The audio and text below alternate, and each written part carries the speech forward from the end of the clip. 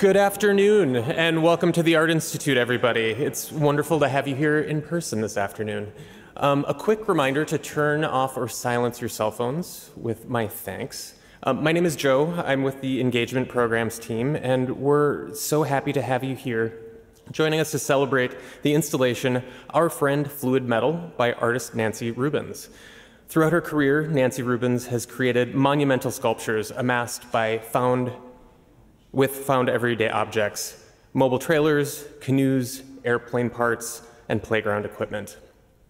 Two works from her series, Our Friend Fluid Metal, are presented in Chicago for the first time in an installation composed by the artist on the Bloom family terrace. Nancy is joined in conversation today by Ann Goldstein, who is Deputy Director and Dittmer Curator of Modern and Contemporary Art here at the museum. With a curatorial career spanning over 35 years, Ann is known for her commitment to make the museum a home for art, artists, and a diverse range of audiences.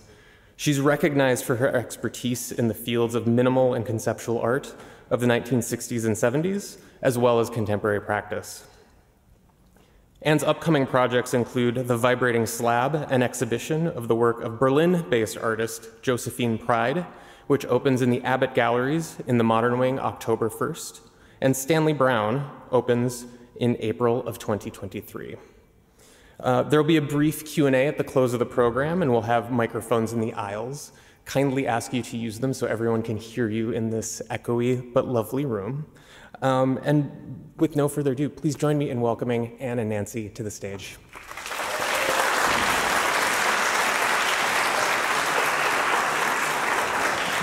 You all set? Yep. Great. Thanks, Joe. Welcome, everyone. Thank you so much, and thank you for your patience during a little wait. We've had a little bit of technical stuff, and we wanted to make everything as perfect for you as possible today, so thank you. I also just want to start with a few thanks to, besides to Joe from our engagement team, to Lizzie, Miguel, and Izzy. I also want to extend a very warm thanks to the Bloom Family Endowment Fund, which supports exhibitions of modern and contemporary sculpture and made this exhibition possible, and a very special, warm, and grateful welcome to Barbara Bloom Call. I also want to express my gratitude to Nancy's extraordinary studio team, Yayoi Shinonwari, who is the executive director, Colin Cook, and they were incredible collaborators and supporters of this project. I'm also thrilled to welcome and offer our deepest thanks to Leda Grazan of Gagosian Gallery and Rona Hoffman of Rona Hoffman Gallery here in Chicago, who's had such a long history with Nancy. Welcome.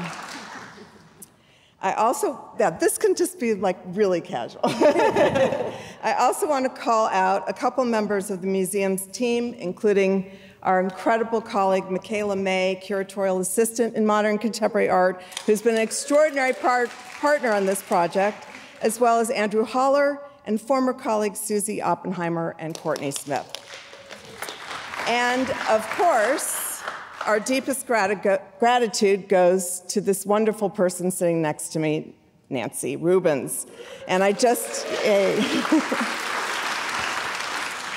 want to amplify and add a little bit to Joe's lovely introduction.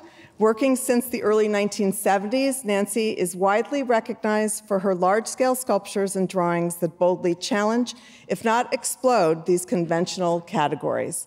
Living and working in Topanga Canyon, California for nearly 40 years, Nancy was first recognized for monumental sculptures created by embedding small household appliances, hair dryers, toasters, vacuums, and irons in concrete and building up towering and billowing structures. Since the 1980s, she has created extraordinary works assembling groupings of amassed found everyday objects, as Joe said, discarded mobile trailers, canoes, airplane parts, mattresses, water heaters, and playground equipment that are suspended in seemingly gravity-defying compositions. They employ the engineering principle of tensegrity, or balancing compression with tension. She tethers massive parts together using thin steel trusses and tension cables, allowing the discrete components to remain visible. This process enables her assemblages to reach colossal scales and take on almost supernatural forms, harnessing immense force and energy. And although she is most known for her sculptures, drawing has also been, and always been, an integral and voluminous part of her work since the early 1970s.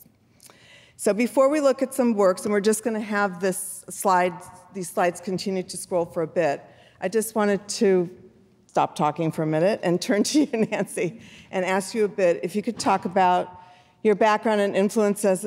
I know that you studied at the Maryland Institute of the Arts and UC Davis. You lived in San Francisco and New York before settling in LA.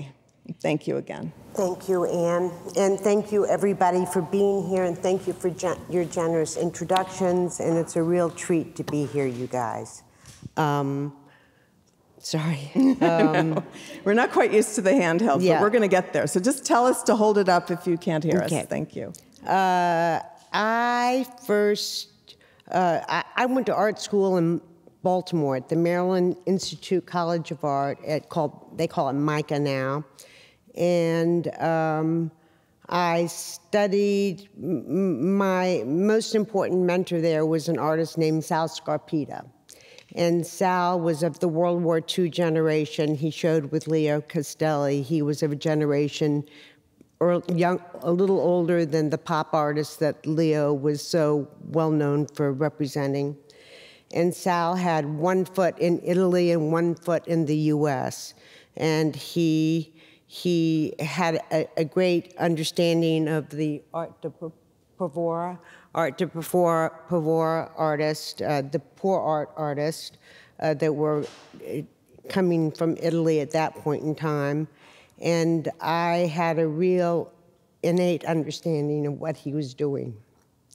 So at my art school, we would get these wonderful speakers coming in, artists, to talk to us about what they did from all over the country, all over the world.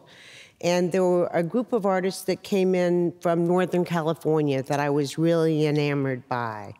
Roy DeForest, Wayne Thiebaud, Clayton Bailey, Bob Hudson and Richard Shaw, Bob Arneson.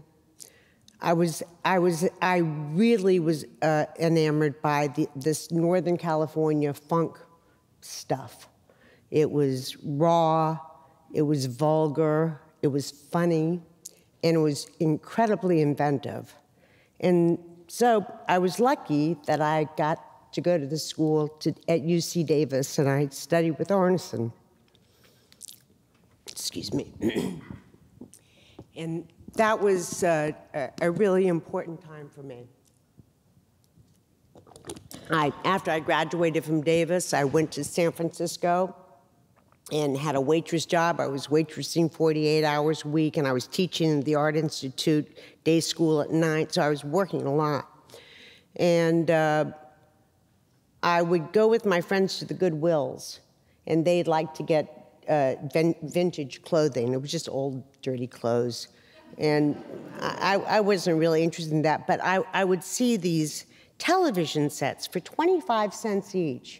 And I was stunned by it. Like 25 cents, you can get a great big television set. I was born in '52, so televisions are different than what they are now. They were big, and they were wooden and plastic and knobs and color and speakers, and they were big.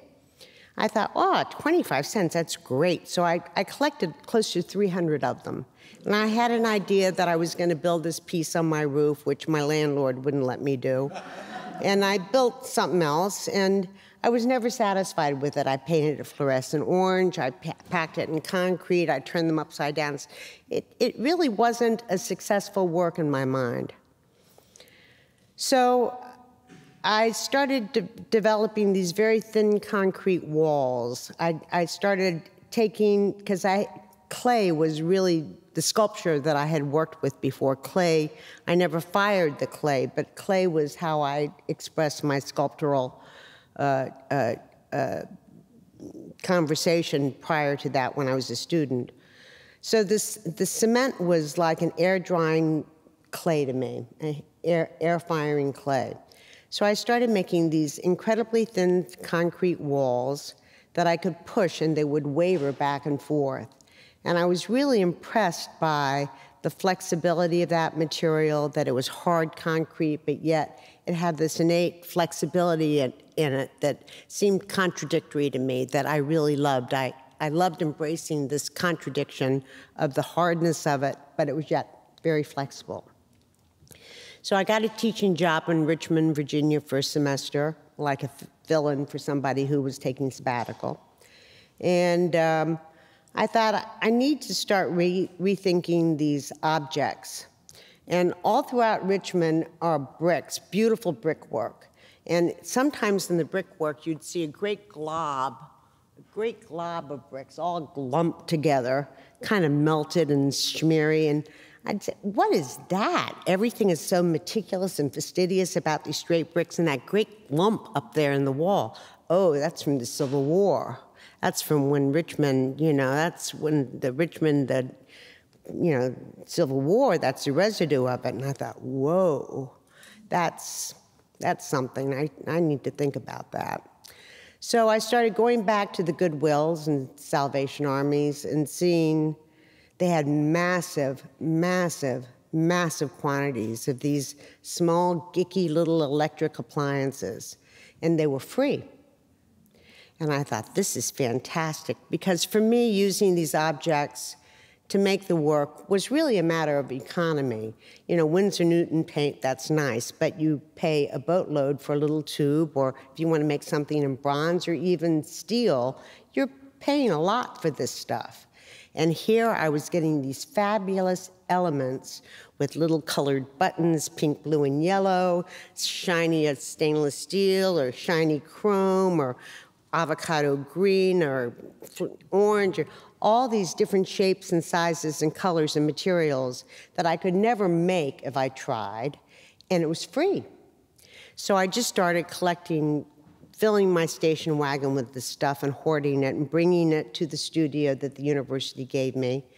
And I could build these very long, very thin concrete walls. They could be 14 feet high and as long as 45 feet long.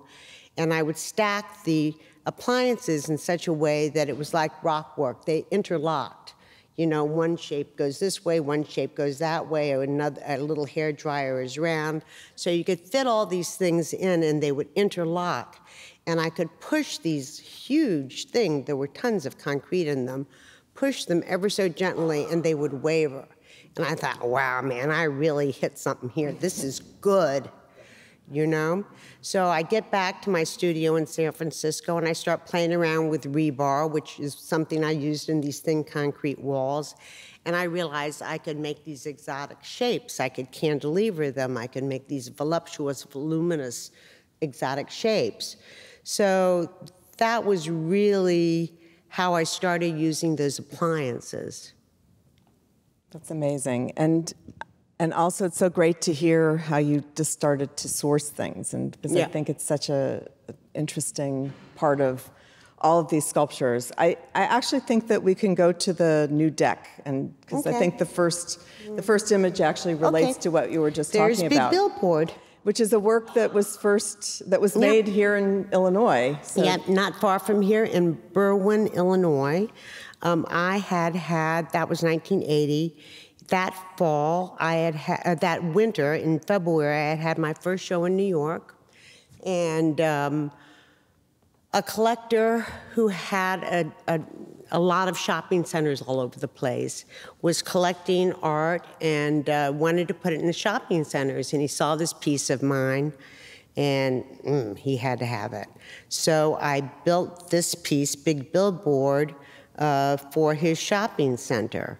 And the only prerequisite he gave me was to build it so a car could bounce off it. So I built this 10-foot tall kind of axle-shaped plinth. And, sure enough, a car could bounce off that. And it's this kind of minimal, enigmatic shape that I really loved that piece. At that time, I was thinking a lot about people like Grandma Prisby, Simon Rhodia. Grandma Prisby built bottle buildings in Simi Valley in California. And there were lots and lots of people during the Depression in America and in Europe who were building artworks and sculptures and buildings out of empty bottles. Actually, in Europe, not long after World War I, people were building lots of things with these glass bottles and cement. And one beer manufacturer thought it would be a good idea, you know, a round bottle is harder to build with, that he would build his, design his beer bottles to be like a brick. But the trouble was that nobody wanted to buy them as beer because it reminded when you go and drink your beer, you don't want to think about work. and it disturbed people to think about the brick and the work while they were drinking the beer. So it didn't really go over, even though people use them in this way. So I love the minimal quality of this and this weird cantilever shape. I was really happy with that piece. And what happened with it? Because I think it was there about 10 years, and it made people crazy, and also the collector didn't maintain it properly, and eventually it was knocked down. Are there any works extant like this? Are there any work that still exist from this series? Nope. Yeah. No, none do. Okay. Yeah, I remember too. You talked about just in an interview too with, I mean, just this idea of like, I know this is not about this work specifically, but about the walls that you were making, the cement, and yes, that also you would, living in California, you experienced your first earthquake. That's where that came saw from. Cement. Yes, I was living in my studio at that time. I had grown up in the East Coast, and my studio, I was first living in San Francisco, and I was up late one night with some friends. We were drinking a beer, and all of a sudden the lamp in the middle of the building starts swinging, and it's a big cast concrete industrial building. And I look up, and the wall goes, whoop, like that. And I went, whoa. That big, hard, solid concrete building, under the right circumstance, behaves like water. And that's when I really started thinking about the contradictions in these materials. Also, I had a sleeping loft. I had built a loft to sleep in my studio. And above, my head wasn't that far from the ceiling, and whoever the guys were that were making it must have cast the concrete, had a pork chop sandwich that day, because embedded right above where my head was the silhouette, you know, embedded. The pork chop bone had fallen out, but it was the negative space of a pork chop bone, and also an actual stub of a cigar. So the guy must have had a cigar, thrown it in there, threw his pork chop bone in there. When the mold came off, the pork chop bone fell out, and the stub of the cigar was still in there. And I would stare at that every night as I was going to sleep, and it really made me think, I think, about the things that came later for me.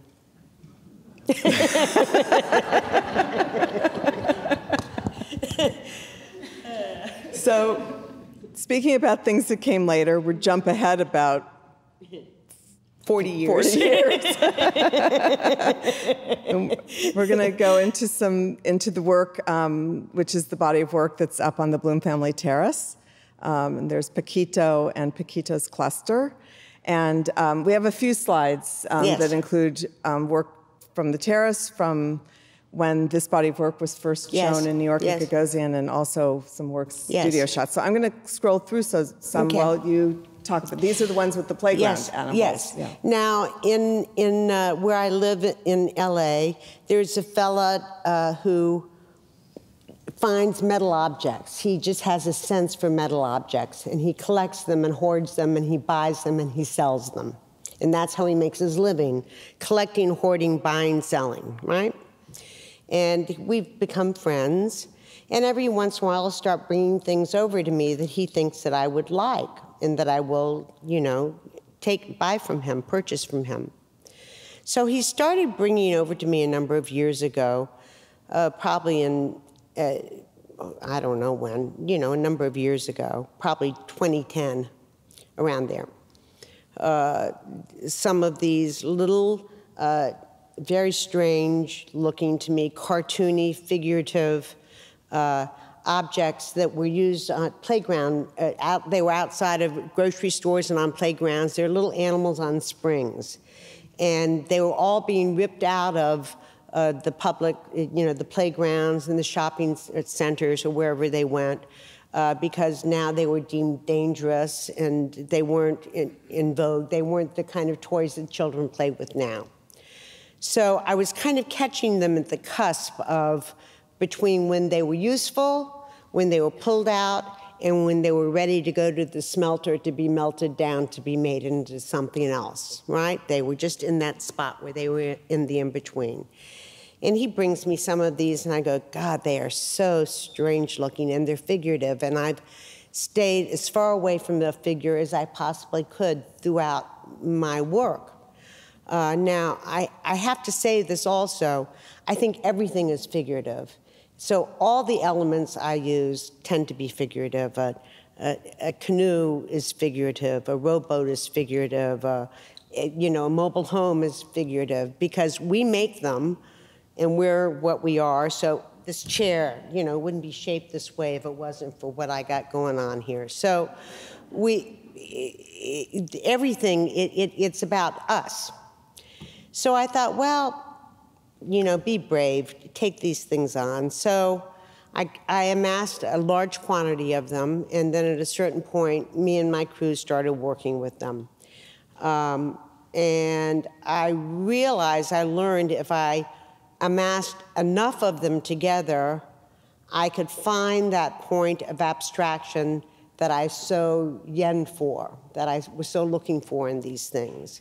So I started making the Chuncus majoris, I think, was the first one. Which one is that? Is it I don't think that's in these slides. Okay. It might be in one of the ones inside the gallery. Yeah, I can go back.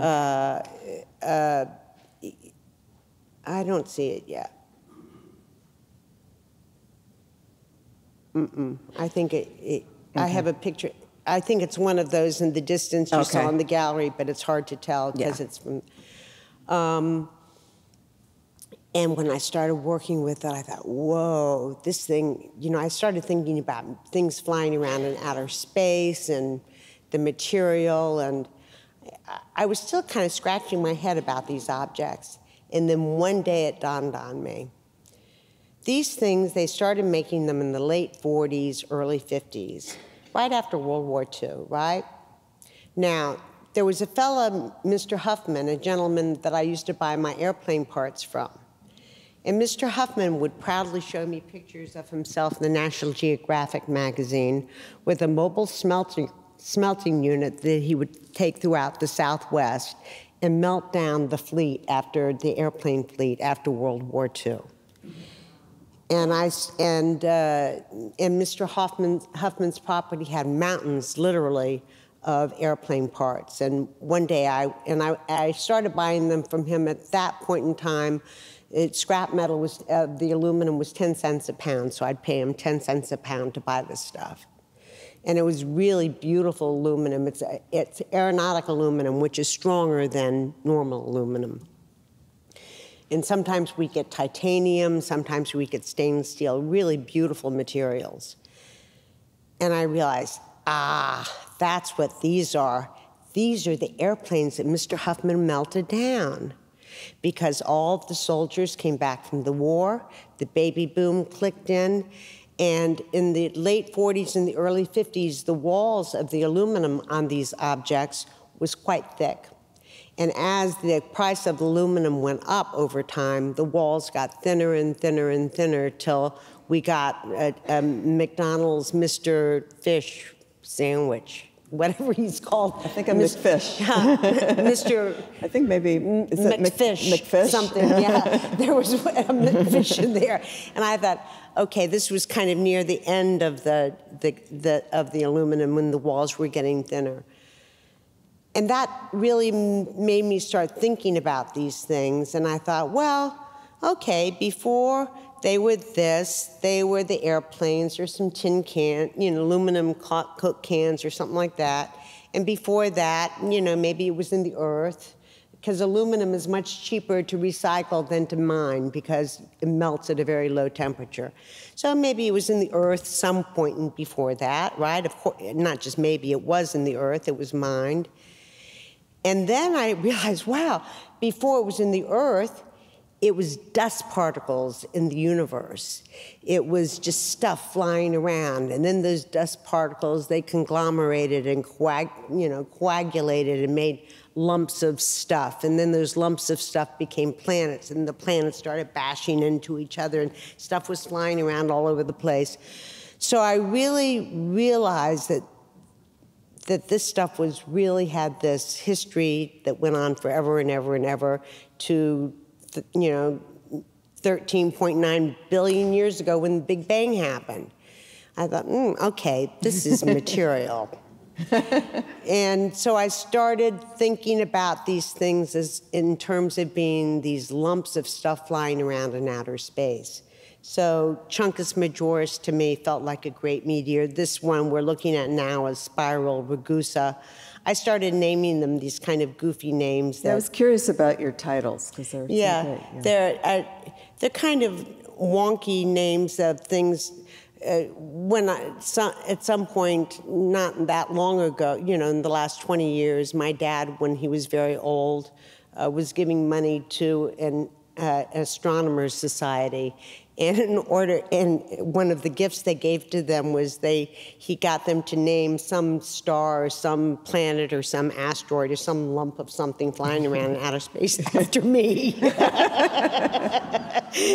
and he sent me a map, a star map of where it is in the universe.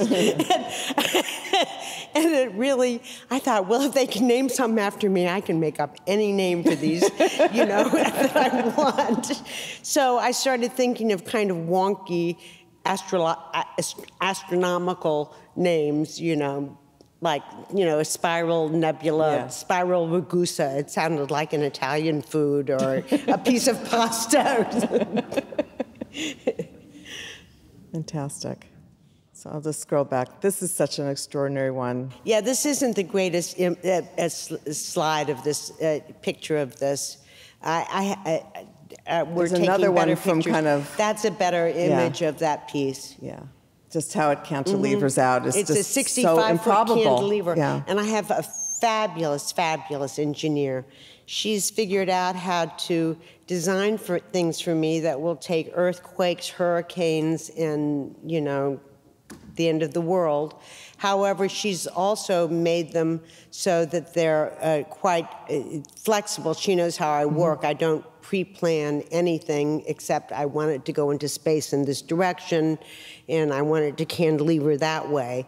So she's figured out how to design them for me so that we have these things, these extensions that we can clamp on to the main structure. And this structure within the work, it has a whole tension system that is like what bridges, what holds up bridges. So cables were sent through the stainless steel structures, and then it was tightened, and so that it's all held together by a similar system that we hold the objects onto the structures with, that we tie. And the objects themselves have a structural integrity so that you can build these great cantilevers with the structural integrity of the actual objects. Wow.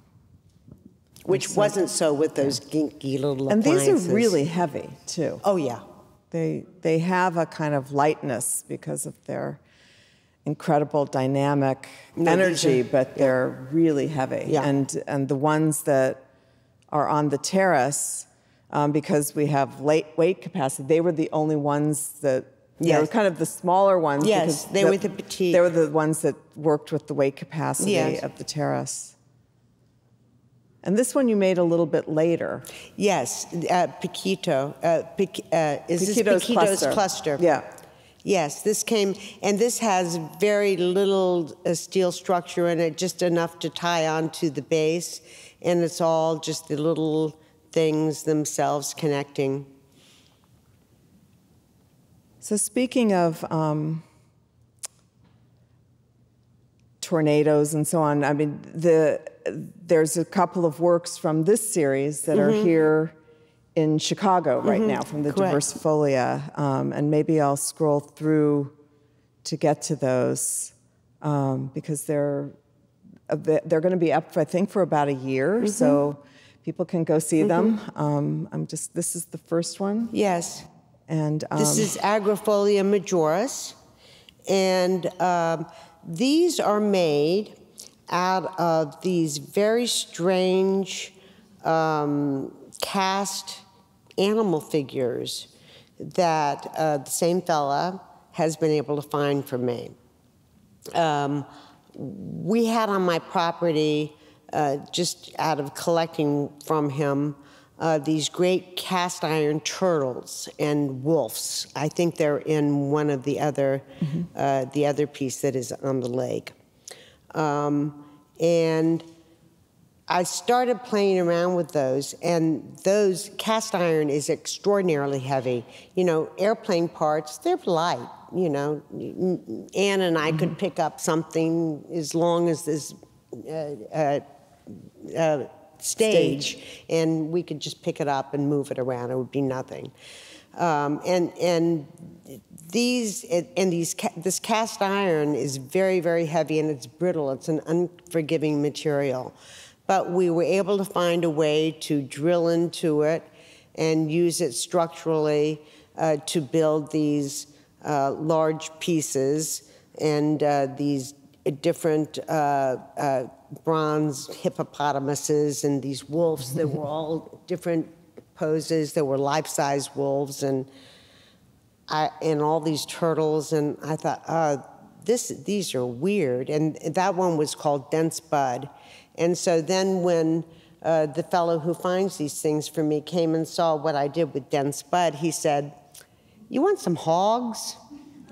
I think I have a picture of Dense Bud, which is this Dense Bud? Dense Bud. Okay, so this is the first one is up on the first one is down at whoops. Is there a detailed?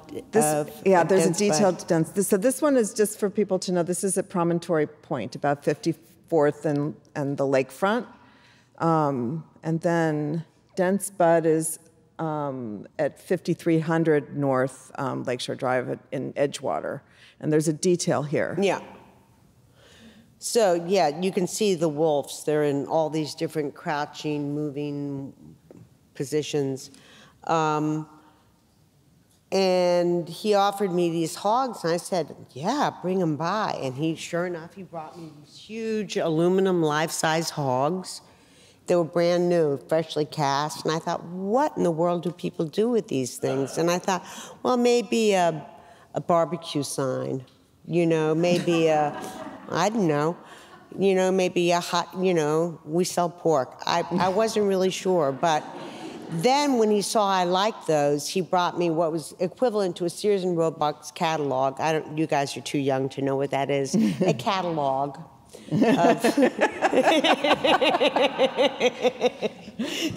of a huge variety of all these aluminum creatures you could order and have made for you.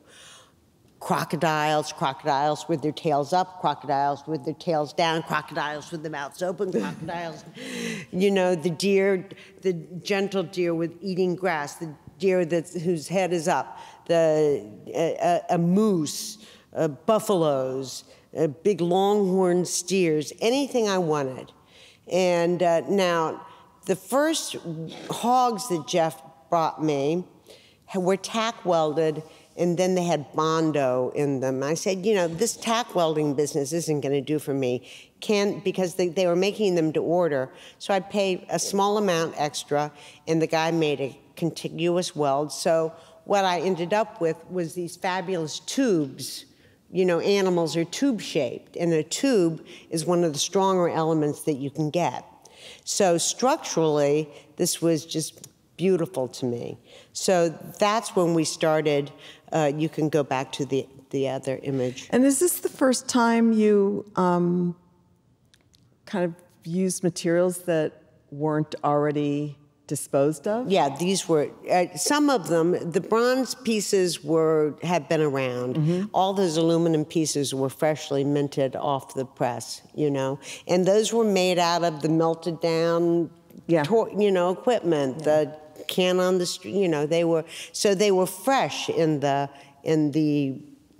making of the, you know, in the cusp of all, in the and when you trajectory of all this. When you first encountered these kind of crazy life-size ornamental animals and acquired them, do you live with it for a while? And think about, I mean, or is it? I mean, yes. I know that you accumulate things on your property, and then I scratch my head and think about it, and then in a flash one day, I figure out what I need to do. You know, there's a long time of, and then, that's what I do.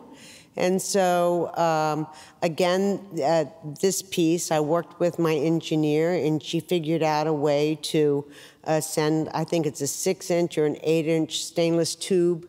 We strung, like you string a bead, a couple of these larger animals. I don't know if it was a tiger or a moose or a tiger and a moose onto like zebras that. And stuff. Yeah. And then the other tube-shaped pieces, you know, all of them are tubes, but we could use our stainless steel cable and the tensegrity, as you said, its compression and tension, and build out these marvelous cantilevers, so this thing was kind of spiraling and flying all around. And I really loved making this thing. It looks spectacular. And one thing I want to say, too, is in making these, I love turning those objects upside down, because when you turn them upside down, they no longer look like that thing that's supposed to be on the lawn. You see the workmanship in it. You see how the casting was made. You see the little holes in the feet where the metal, you know, was poured through or, you know, didn't get poured into. And you see the welds, and sometimes like on the alligators and crocodiles, you see a big hole on the bottom of them, which was because they were low on the ground, and I think they were trying to conserve aluminum. So you can see into them, and you can see all the welds and the workmanship. So you see a weld, and you see where the weld was having trouble, and somebody sticks it. One of the welders stuck a shim in there, and so you see not just this geeky, cartoony animal, but you see an earnest workman's time in making it. So it had this funny, there was something very real about them, but there was also something kind of silly and made up and cartoonish about them, too. I'm just going to move ahead because as you've continued to work with these animals in the Fluid Space series, but with this series, and kind of talking about them being tubes, and that you can see that you started to slice them. Yes. So they're... So when I build these very large pieces, I need to send out a small army of my crew, and often me too, to install these things. And as I was trying to figure out a way to make a piece that was satisfying to me, because I'm the person I have to please most, and that would have the complexity and richness and scale, not physical scale, but complexity and scale, so that as you walked around it, you couldn't see it all at once. You don't see them all at once. It changes completely as you keep walking around this thing. So I went back to an old friend of mine, which is a table. I've done a lot of things table and airplane parts. It was a way that I used to, you know, the table is a stand-in for a piece of architecture or graph paper. You know, it's a grid. So I started using these stainless steel tables and started cutting these objects up and developing these pieces. And our only prerequisite was really to get it into a shipping container or a truck in one piece. So we always kept the measurements, you know, pinned in front of us and always measuring and having the system so that we could get it in and out of something like that. And what I loved especially about these is that you can see the cartoonish outside. This is a beautiful one to see that with. And you also see the inside of the object where the pours happened, you know, how the bronze was poured, and you see these kind of striations and organic dripping of the bronze throughout as it's going down the mold. And you see how the guys welded it and the shims that go in there. And I really love that with these works. And we're just about toward the end, and then we can open it up to a few questions, but these are some shots from the studio, and then we go to the recent exhibition last year at Gagosian in LA, where you also showed some drawings. Yes. And I know this conversation today has focused more on sculpture, but drawing has been such an integral part of your work from all the way back. And I think we have a couple of images of just these extraordinary works where you basically take graphite and just rub it again and again and again to saturate and kind of create a graphite surface to the paper, these kind of flowing metallic surfaces. I draw on the floor, and it takes a long time to build up the drawing. And I use a really good rag paper that can take the drawing that I put onto them, and I have thousands and thousands of pencils that are all pre-sharpened, and I just go through them. And then when I put it onto the wall, it happens very quickly, like in a matter of, a couple minutes. And that's that. It takes months and months and months to get the graphite onto the drawing, onto the paper. What I love about these drawings, and I started drawing in this way, kind of, when I was it's evolved and changed when I was in graduate school, and I was trying to figure out what is a drawing. Is a drawing, excuse me, a thing? Do you draw something? Do you draw this bottle? That's how I was trained to. I draw figures, I draw bottles, I draw landscapes, but maybe a drawing could be just that, just a thing in itself, So I started playing around with that when I was in graduate school. I would make these drawings, and then I would make academic drawings of the drawings. Do you know what I mean? Like I would make a drawing like you would of a bottle of my drawings, because I was trying to figure out what is a drawing, what are the boundaries of what a drawing is, what can it be, So I love making them. And then, of course, the sculptures also have a drawing element with the trusses and the cables and that kind of linear. And also with the drawings, once those layers and layers and layers of pencil marks are built up, and you see, when you walk on the beach and your footprint goes on the sand and the ocean comes up and washes it away. But you see this moment in time really briefly. So what I was trying to do is collect moments of time on a piece of paper. So you see all these moments in time built up. And what also happens is, like the sculptures, but in a very different way, you can't see them all at once because of the way the lines go and where the light is. You have to literally walk around the room to see it from this direction or that direction, because it keeps changing as the light, as you move, the light changes, and the angles of the marks and the layering of the marks. Also, something that happens with the marks that I love is that it becomes this really weird, deep, liquid space that, even though it's just a lousy, skinny piece of paper, it has a depth that seems to go on forever.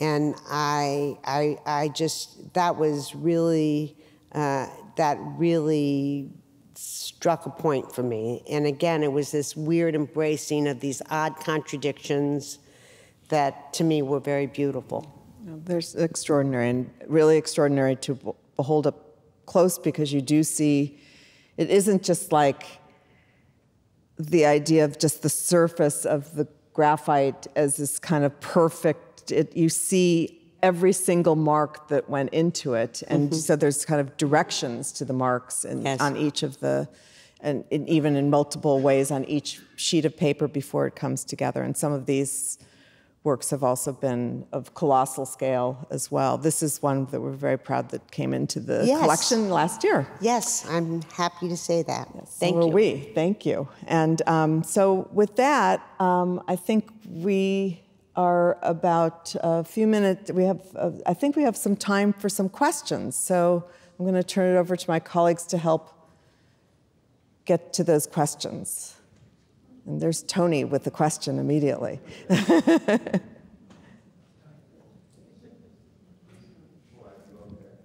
Tony Tasek? Yeah. Hi, Tony. Hello.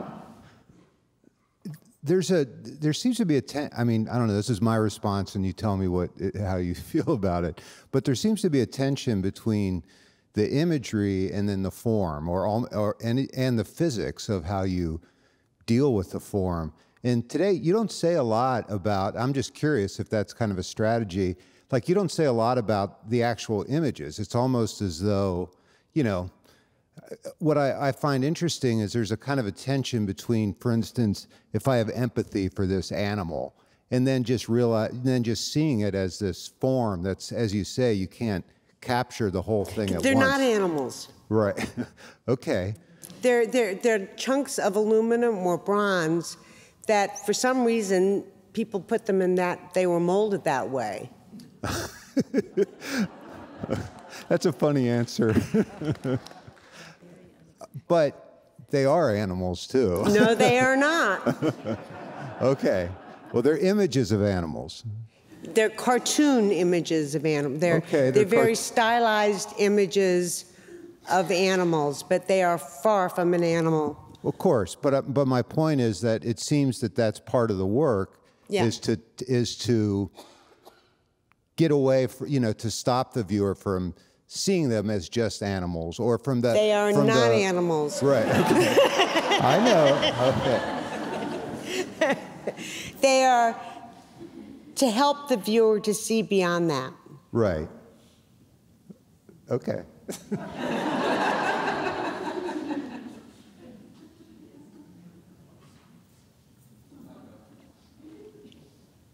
Yes, ma'am. Oh, we actually have a. Oh, great, here we go. I was curious if you can talk more how craft play a role in your work, and more so your trajectory. And I ask because the way you talk about the work, you use words like clumpy and chunky and goofy, but then you were really tight on what an animal is. And then you talked about how you gave a lot of attention in your talk to detail of the earnestness of the craft workers who pour the aluminum and how they connect. So you obviously have a love for it, but you talk about it in such a way that's kind of goofy and cartoony. Yeah, it's funny you use the word craft. It's funny you use the word craft. When I was a young person and I worked in clay, at that time clay was considered a craft. And it was a low art. It wasn't a high art. And I refused to fall into that niche at that time. So I just used the clay and I never fired it, because the craftsmanship in clay is very complex. Is that a red iron oxide? Whose glaze is that? Is that, so did it fire in the kiln? Did it crack? Is your salt glaze salty? And I always had trouble with that. But oddly enough, as you say, as things evolved, as things developed, I kind of came out the other end. And the craftsmanship and the technical finesse in these things is quite exquisite, really. And that developed over time.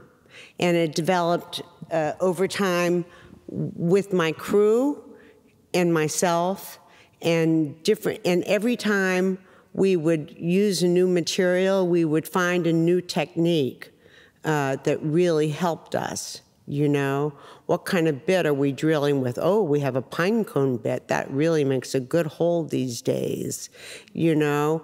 And is the stainless steel wire we use. You have no idea how tricky it is to get a consistent batch of the stainless steel wire. We buy the wire, I buy the wire in spools, in massive quantities, 50 pound spools, and then we make it into cable, 4-strand cable. I used to always do it by hand. As the guys were working, I would be making the cable with my fingers.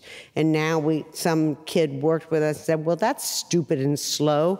Look, you can get a little hook on your drill and we call the hook Lucky. It's one of those eye hooks that you screw into the wall to hang things on. We put that into a drill and put it on our wire and really put the drill on low, and you can just slowly turn the cable until you don't want it too tight, you don't want it too loose. You want it loose enough so that my crew can put it through what used to be a screwdriver, and now we use a tool that you usually hit things with. It's a forged piece of steel. I don't even know what it's called, but we sharpen it and we make it sharp so you can put it between the wire, and we call it a twister. And so you can twist this thing and then and make it tight, so each piece of cable can be made to like piano wire tension that we need it to be. And over time, we developed fancier safety gear. You know, we used to use tennis shoes, and that was it. And some gloves. Now we have shields and goggles and the right kind of hard hat, and we have OSHA training, and there's climbing gear, and we know how to use articulated booms and cranes and spider cranes. And, you know, over time, the craft evolved, and the craft developed through the need of what the sculpture was about. Those really early pieces out of the appliances, I didn't really have a yen to make anything big, especially. But when I saw all those appliances, the huge quantity, the overwhelming quantity there, I was just tapping a tiny bit in this massive source. It demanded that those sculptures be huge, you know? It was the material that told me what the sculpture needed to be. So in turn, it's the work that is telling us how to develop this craft, as you call it. Is that what you asked? Is that your question? Thank you, sir. I think there was a lady. Oh, I think that the last question encapsulated very much some of my reaction. When in working and completing my PhD, which was in psychology, I had to take statistics, which was a language that I really did not use. And you also had this, how do you define your terms, and when do you take your outcome measure? And as you speak, your definition, the man who asked the question, and he kept saying, well, what do you mean? What do you mean? What do you mean? You must have repeated that a good 3 or 4 times, and we never got a direct answer. And so I'm struck by how almost philosophical your approach is, and how when you talk about fluidity, it's your thinking that's fluid. And that's what is reflected in all of your work. as your definitions change, as your, is this the outcome measure? To collect all these television sets, no, that's not the outcome measure. You made the thin wall. Then you took the parts. And so you are constantly in fluidity, not of the material, but of the thinking. Oh, that's kind of you to say, thank you. Also, in terms of what do you mean, I can't say what I mean. I don't know how to. I don't have that skill or gift, or I'm not a poet. But I can show you what I mean. It's something that only the eyes can, it's through the eyes that I can tell you what I mean. I don't know how to explain it. I couldn't if I tried.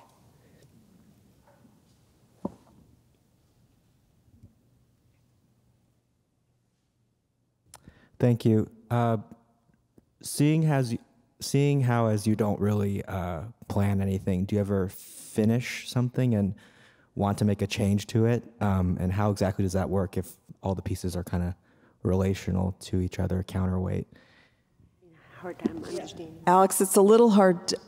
I'm sorry, everybody. The acoustics are strange in here, and it's actually harder for us, even with the amplification. Could you repeat the question? Yeah, seeing as how you don't really plan anything, do you ever finish a sculpture or think you finish a sculpture and want to change a part of it? And how does that work? No, I'll make another one. If I make something, when I'm done, I go, yeah, that's it, I'm done. And then if an idea evolves, that's the next piece.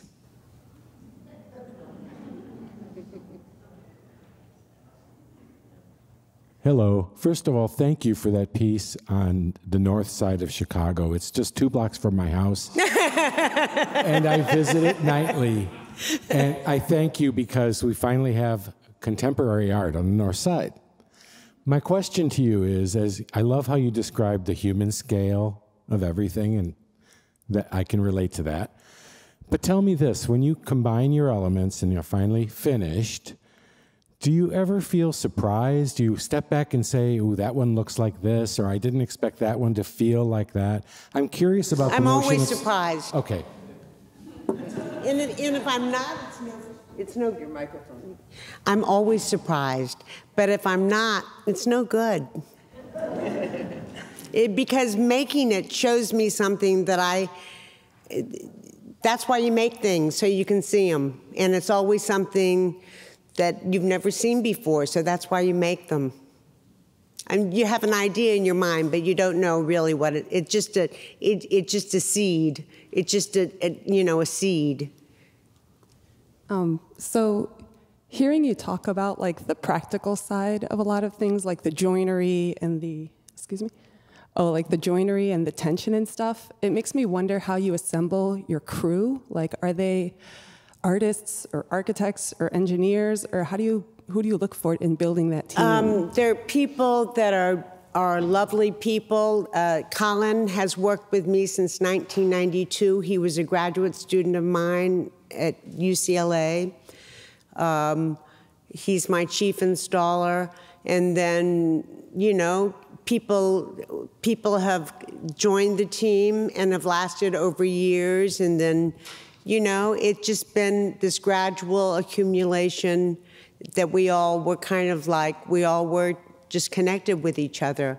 My engineer, I've had several engineers I've worked with, but recently, maybe 20 years ago, I started working with an engineer that I really clicked with and had it, and I'll tell you why I started working with her. I had an engineer who designed the piece at MoCA. Mm-hmm. And he also designed the piece for the Einsteins, because he was their engineer. And he's structural engineers, and he knew how to design the big steel and the, blah, blah, blah, and we would, and then when the piece was at MoCA, someone needed to certify it. And all it was designed was the structure of it. The airplane parts, the wire, nobody had run the numbers on. And that was a problem.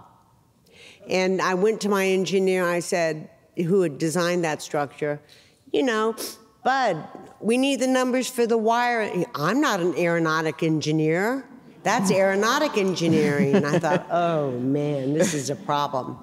And then Jamie has run numbers on all the wires. We stress test the elements, you know, whether it's the little spring things or the animals or whatever it is, they're put through a stress test, so there's numbers for those, or if it's a boat, she knows all the you know, so that all those elements can be put into numbers, so that if I go to the city fathers, they can go, oh, yeah, we feel safe. We have the numbers for this. We know it can go through a tornado, which is what happened at the lakefront here, right as they were installing. You know, worked. Thank you. I think we're probably, yeah, we have maybe this last question, and then also I just wanted to say that if you have questions, we're also going to go up to the Bloom Family Terrace afterwards, so please feel free to join us there, please. Nice to meet you, Nancy. I'm a student. Where I'm is the person? I'm here. Straight ahead. I see you. Thank you. I'm studying my graduate degree here in SAIC, and I'm like, whatever motivates me is the deadline of submitting things. So I want to know what's motivating you and keeping you going and doing and creating things like all the time. I'm so sorry again, we're having a little trouble with the sound. Could you repeat? What motivates you to create artwork without any deadlines? Oh, Thank you. You're asking me how I create artworks without deadlines? Yeah, what motivates you to create? My I think brain. is that what motivates you to create artwork without any deadlines? Just my brain. It's just the way I'm wired.